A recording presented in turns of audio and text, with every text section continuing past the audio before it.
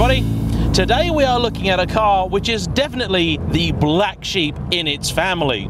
This is the impact bumper of Mazda MX-5s, the W220 of Miatas. And I'm doing my bit for the English by upsetting everybody that I encounter up here in slightly drizzly Scotland.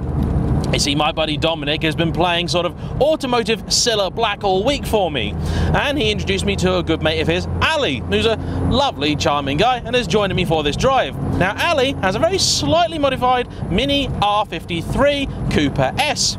Lovely cars, and he did offer it to me for a review.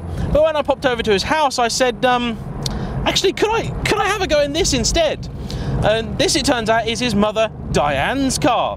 So I want to say a big thank you to her for lending it to me. What I didn't tell her was that the reason I want to drive the MX-5 is because everybody says that it's terrible. The MX-5 is one of those cars that very many people seem to have a real admiration for, and it's one of those sort of middle bits of the Venn diagram of automotive enthusiasts.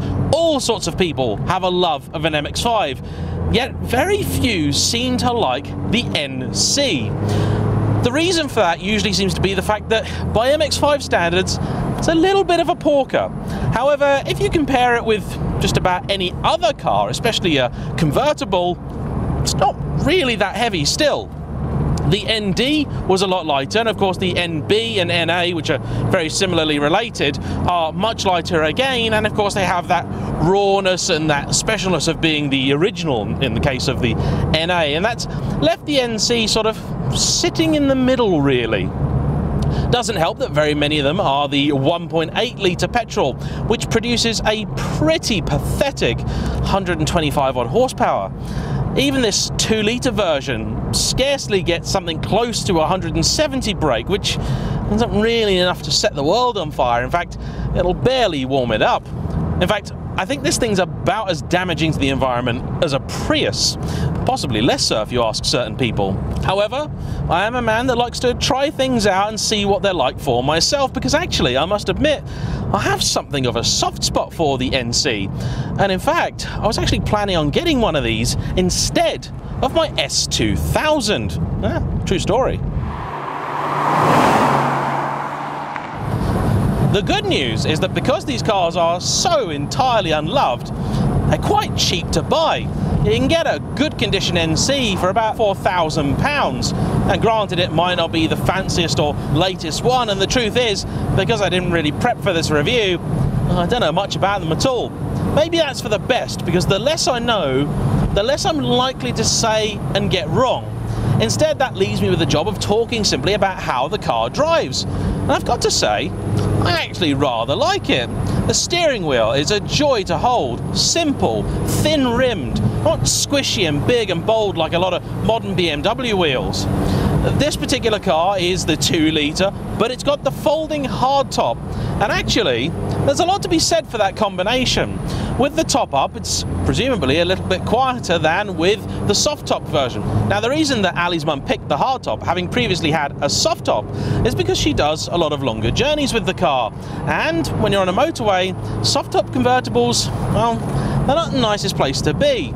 I can attest to that, having an S2000 and having spent a lot of the time behind the wheel of Boxsters and so on and so forth. A lot of the time you find that they're just as noisy with the roof up as they are with the roof down. Hardtops tend to be considerably more refined. Sure, there's a bit of a weight and therefore dynamic penalty for it, but actually this car's quite engaging, quite involving, and really still feels to me like a proper MX-5.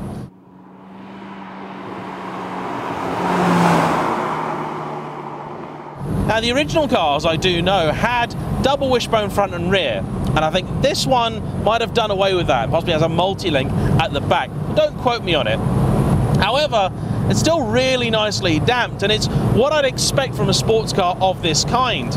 The body moves and rolls and will pitch and bob about as you're moving down a road like this. The fact that it has little to no torque, even in 2 litre form, means that you work the gearbox. And it's a good thing then that that gearbox is actually a real delight to use.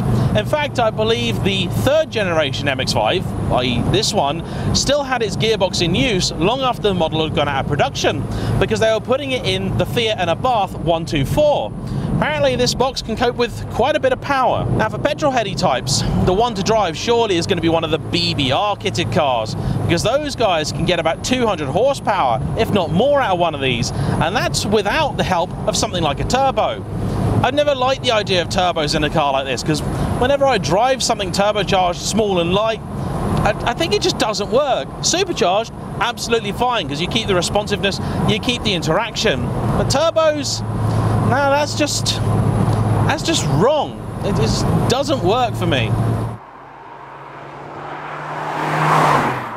Now, of course, it doesn't scream or shout like my S2000 can, but that's because it's pretty much bone standard. There are a few odd things about the NC, granted. The one that bugs me the most, I think, is the side repeaters. They're huge, absolutely massive, and for no apparent reason.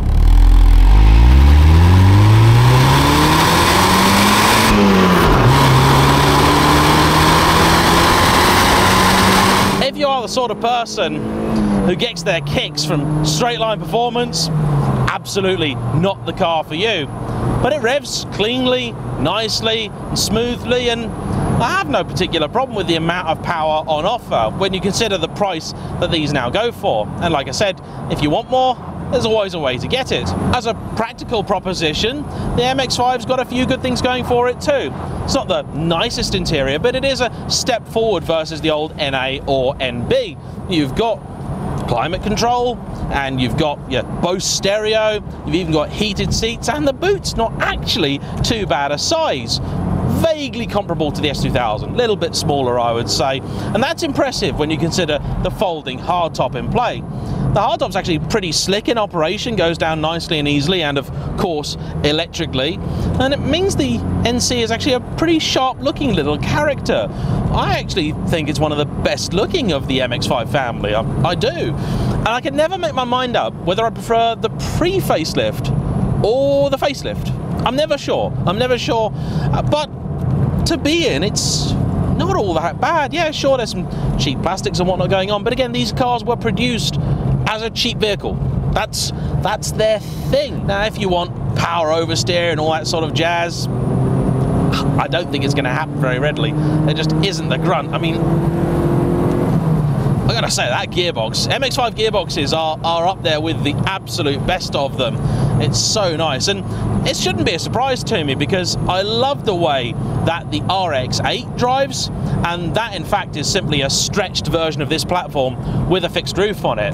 I always loved the idea of putting that crazy rotary engine in one of these, because I think that would just be the perfect thing, which would be such a great combination. But the little four-banger does all right. And the good thing about MX-5s, of course, is they're cheap to run, cheap to service, they're pretty reliable, and if you want to do anything to them, there's almost certainly going to be a part for that, a specialist for that, somewhere you can take it, and so it does make an ideal car for sort of doing everything with, really. And in fact, even if you're considering one of these perhaps not just as a first sports car, but a first car, it's actually a pretty high watermark.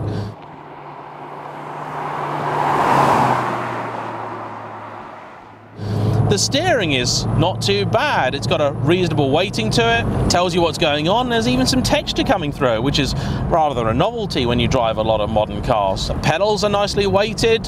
They're light enough to not really be an issue in normal use. The clutch in particular is absolutely fine, not heavy like you'd find in a supercar, that sort of thing. But they're still involving enough. It's the transfer of weight in this car that I really enjoy, even at more modest speeds. I'm following some guy in a Skoda who I don't think even cares really what he's doing, but it's a nice little thing to be in. The buffeting's actually not a problem at all. We've got a little piece of glass here which is helping keep the wind off of us, but actually I'm just feeling a tiny bit of it in my hair, and it's pretty chilly out there today. It's pretty grim and miserable, as you can probably see from all the cameras, but the MX-5 is doing a great little job.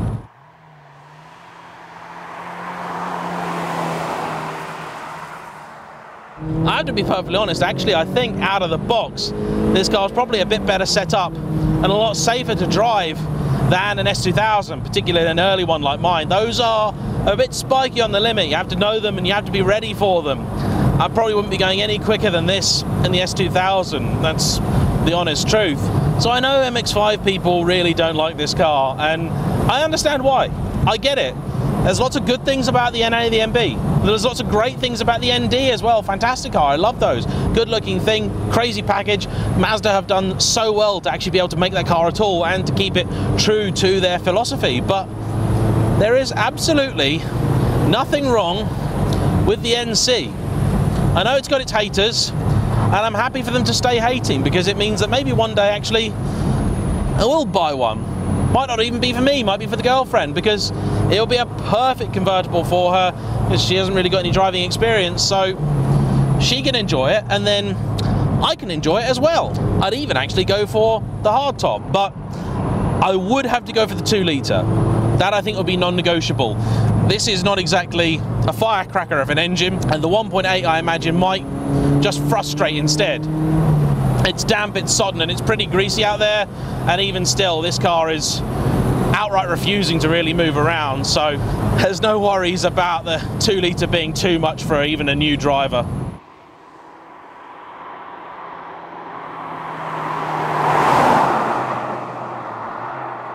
So there we have it. That is the Mazda MX-5 NC.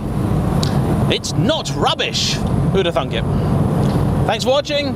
Please like, comment below, subscribe if you haven't already, and I'll see you all for the next one. Bye-bye.